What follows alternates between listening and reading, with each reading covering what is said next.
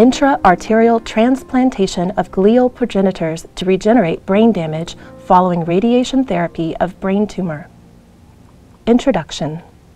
In the U.S. each year, approximately 100,000 patients develop radiation-induced brain injury from brain tumor radiation therapy. The central nervous system, or CNS, comprises the brain and the spinal cord. The CNS is made up of gray matter and white matter. The gray matter contains most of the neuron cell bodies, and the white matter contains myelinated axons. In the CNS, nerve fibers are wrapped by varying number of concentric layers, with the plasma membrane of the oligodendrocytes forming myelin sheaths. The myelin protects the axon and insulates the electrical impulses to allow neurons to transmit impulses quickly and efficiently so we can feel, think, and move the way we normally do. Oligodendrocytes are derived from immature cells called glial-restricted progenitors. When a myelin sheath is damaged, this is called demyelination.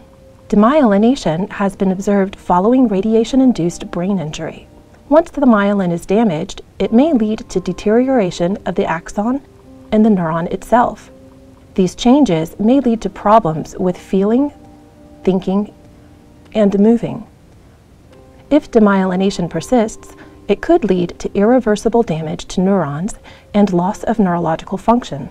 Transplantation of glial-restricted progenitors has the potential to prevent this.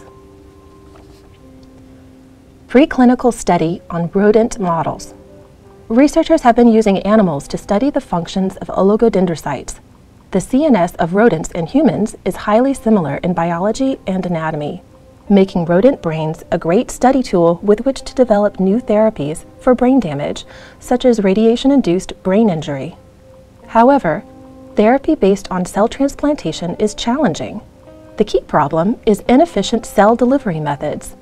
Typically, cells are injected via needles that results in a very small distribution area. The intra-arterial approach allows broader cell distribution, but this may cause other problems. The first problem is that progenitors might not adhere at the targeted site. Instead, they would pass through and become trapped in the wrong places in the body, such as the lungs. A second problem is that an excessive adhesion and an overabundance of progenitors being delivered could cause them to accumulate at a site in blood vessels, which could block blood flow and lead to microembolism and stroke. To address these issues, the cells need to be modified, and the injection procedure needs to be monitored with imaging. In Dr. Piotr Walczak's lab at the Johns Hopkins University Institute for Cell Engineering, glial-restricted progenitors are labeled with iron oxide nanoparticles, making cells visible under MRI to keep track of where the labeled cells are and what they do.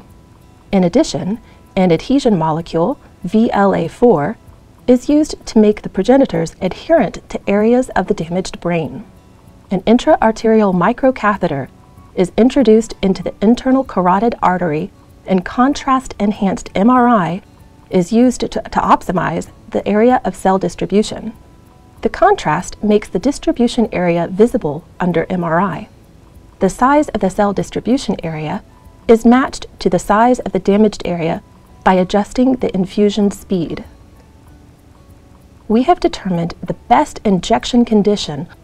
The engineered glial-restricted progenitors are then loaded into the syringe, connected to the microcatheter, and infused to achieve the best engraftment result.